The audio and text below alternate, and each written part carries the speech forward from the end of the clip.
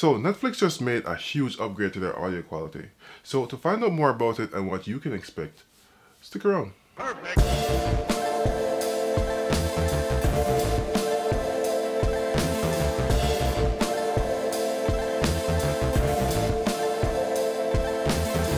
Hey guys, it's the Villaman here, home theater enthusiast and all around tech lover.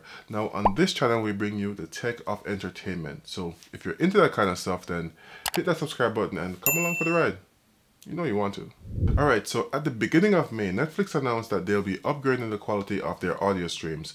And what that means is that previously they had an audio stream of 192 kilobits per second, whether you're watching a movie in Dolby Digital 5.1 or Dolby Atmos. So 192 kilobits per second for audio quality is not very high. So some bigwigs over at Netflix complained that their show didn't have the audio quality that they were expecting.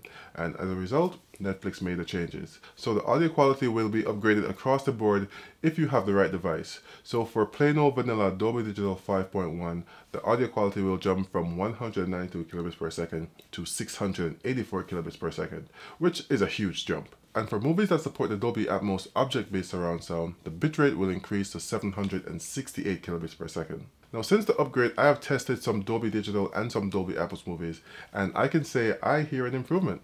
You can hear more detail in the movies now, and it just sounds less muddy when things on screen get really chaotic, which is a good thing, but I don't think it actually approaches the level of a Blu-ray disc just yet, but it's definitely improved.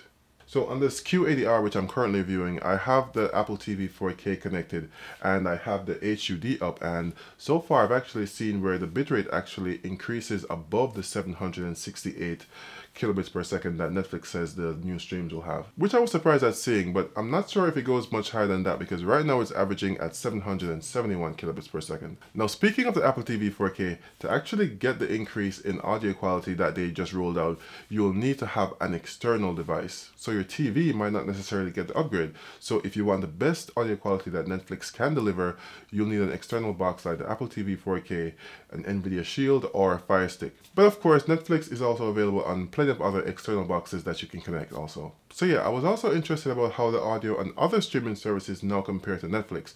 So when I tested Hulu, they had an average bitrate of 65 kilobits per second. 65. Vudu had over 380 kilobits per second for theirs, and iTunes had 1 megabits per second for their Dolby Atmos content and 400 megabits per second for their Dolby Digital content.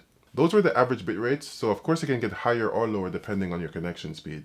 Speaking of which, the audio bitrate increase at Netflix will only require an additional 500 kilobits per second, so it won't saturate your connection. Also, if you want to know more about this Q80R that I'm in the process of reviewing right now, then make sure to subscribe.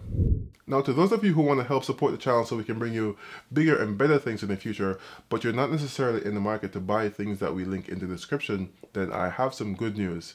The Villaman merch store is officially open. So you can actually buy a cool t-shirt like this and help support the channel at the same time. It's a win-win. The link will be in the description. So make sure to like the video if you liked the video and found it helpful, and subscribe to the channel if you haven't already. Until next time, this has been your friend and neighborhood Villaman saying peace.